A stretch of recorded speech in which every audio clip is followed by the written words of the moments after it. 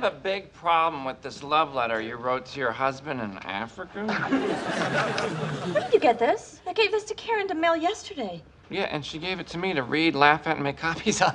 That's how we've been doing it for years. That is a gross invasion of privacy. Besides, I thought that's what we did to Will. Come on, you gotta throw a little something spicy in there. Where do you keep recent photos of yourself squatting naked on a sheepskin rug? Right next to the picture of me doing this.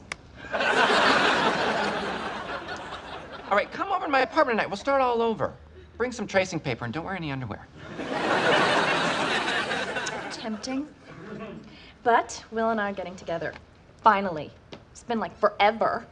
I mean, between me living in Brooklyn and him working all the time, and now you're thinking about tracing your own thing.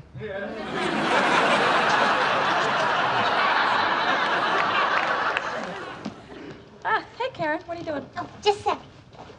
Stanley Walker is a dirty pig, and I hope he rots in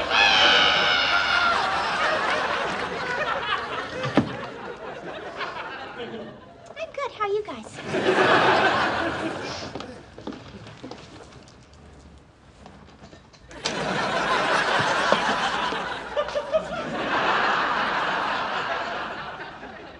Problem with Stan? I can't believe him. Parading around town with that new British slut of his. Yet last week they had dinner at the mayor's mansion. Apparently she spent the entire night sitting on his lap feeding him steaks. Here's a nice T-bone for you, love. Hope you save room for a bucket of potatoes. Oh, I regret the day I ever laid boobs on that man. God, that's just awful. Okay, your turn. Care, during all my struggles, you've constantly been partially there for me. Is there anything I can pretend to do for you now? Well, there is, Jackie. You know, there's one last box of my personal effects at the manse. It's mostly sentimental stuff. Old photos, birthday cards. The receipt I got when Rosario's parents sold her to me, that kind of thing.